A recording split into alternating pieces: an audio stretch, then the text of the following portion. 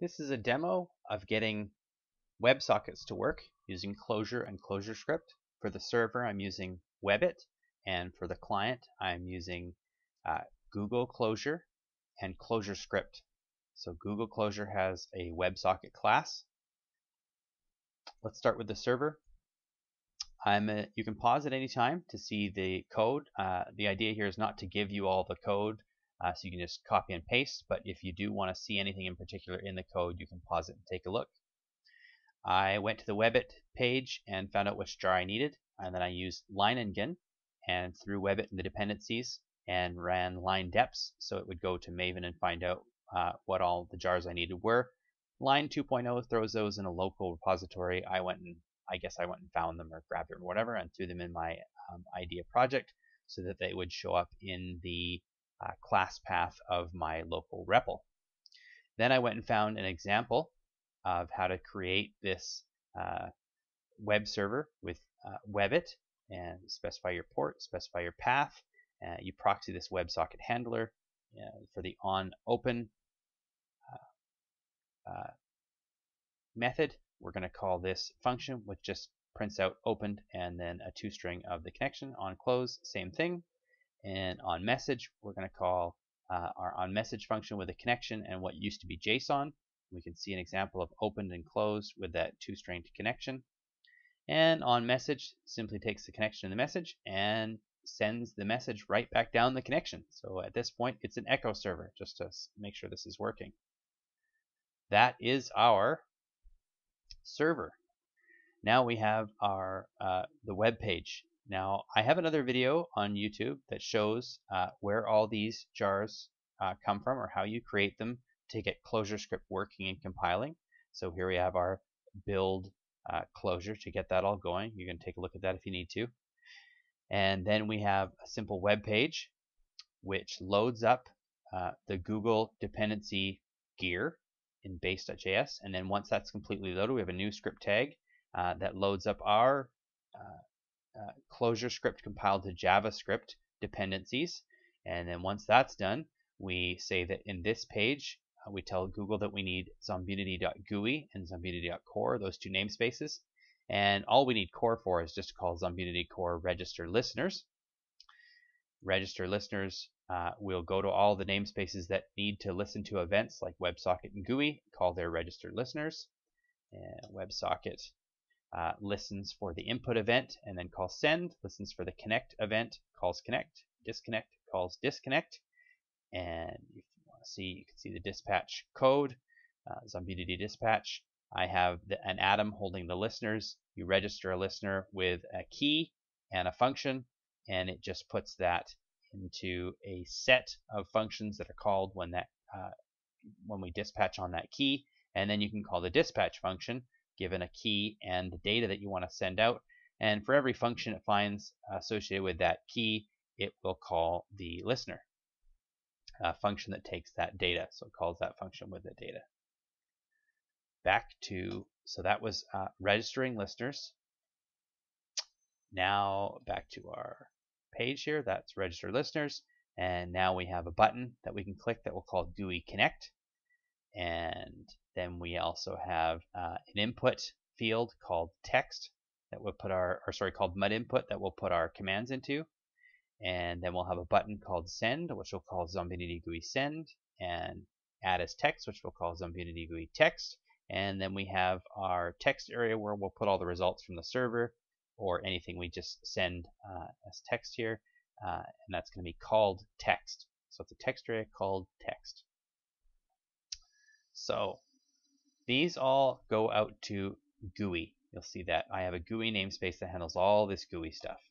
So the first one we'll cover is that connect button.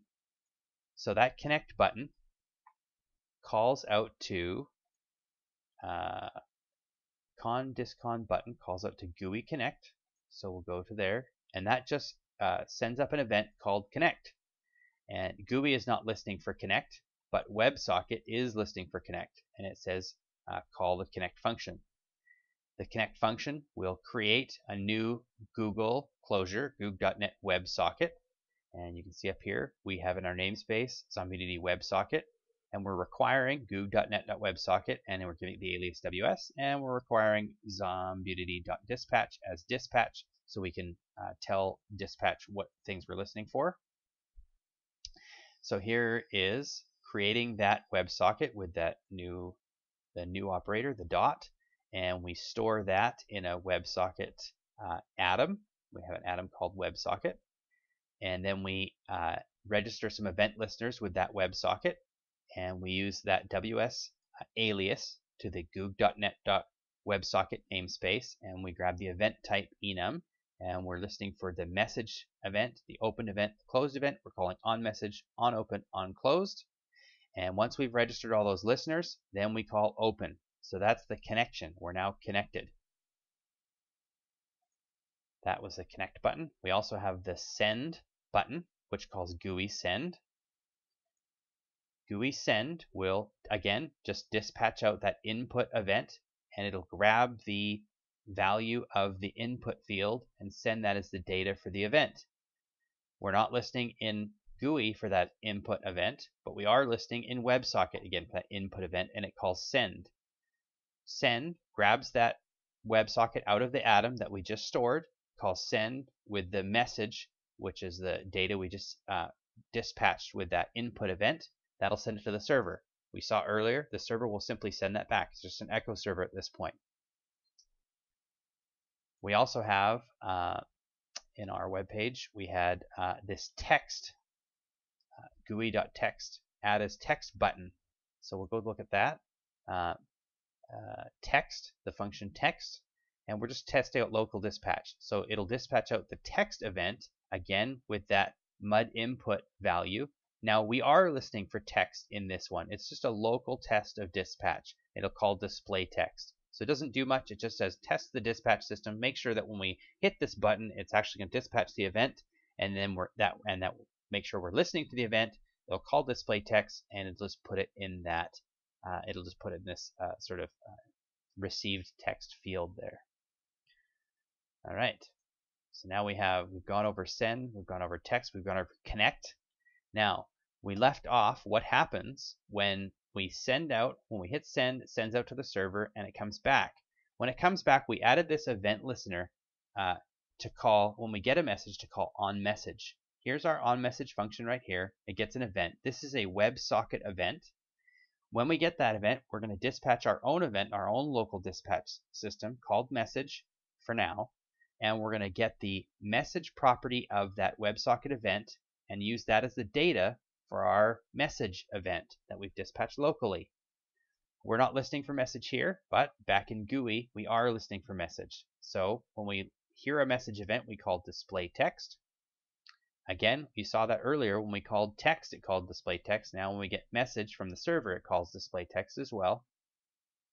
And again, it just goes and finds that text field and sets the value of that text field to be the text that we got from the server, a new line, and then whatever was in there before.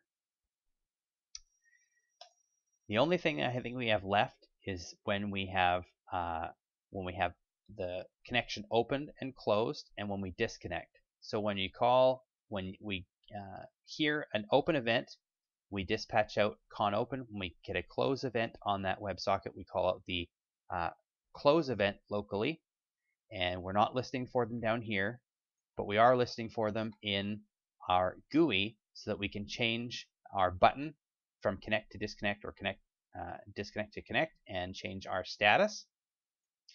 And the other thing we have left is when we hit disconnect. So when we hit connect on this button, it'll change the value of the button to disconnect, and it'll change the function that is called to GUI disconnect. So we'll see in GUI we also have a disconnect function, which will call the disconnect event, which WebSocket will hear and call disconnect, which will call close on the WebSocket we stored in the atom, and then it'll just reset that atom to be nil. So we're not storing, we don't no longer have a WebSocket that we can open or close, which may or may not be necessary. So we'll test this out. We can see we're already connected. We haven't opened there, so let's disconnect that just to make sure. So now we're closed. Now let's connect again. Now we're connected again. and we can clear this out. We'll do a local dispatch. We'll call this add as text, which will just send, I think it's a text event, which the GUI namespace itself will see, and we'll call display text. Bang, called display text. Now we'll do remote dispatch. The server, this is going to send out the input event, which the WebSocket, my WebSocket namespace will catch, and we'll call send. We'll send to the server. That will fire off a message event, which GUI then will pick up, and it'll call display text with the message that we got. So that was a round trip to the server. There is how to get a ClojureScript web page to use Google Closure's WebSocket class to connect to a Webbit Clojure server that has WebSockets. So we'll just look at, there's the build script again. There's core, which just calls the register listeners. Here's our dispatch function again. Here's some tests that I've commented out because you can't compile those into Clojure as ClojureScript into JavaScript. DOM helper is just some convenience functions to get into Google's goog.dom, and their convenience functions get element, and then I call get value on an element.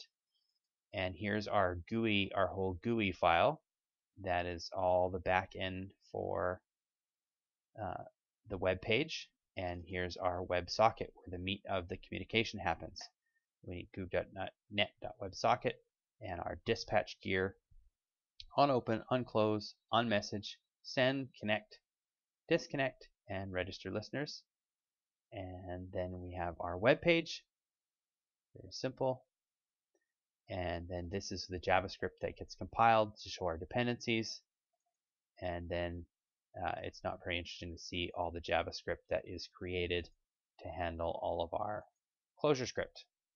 Looks much better in ClojureScript. So there you have it. That is how to use WebSockets with ClojureScript and Clojure.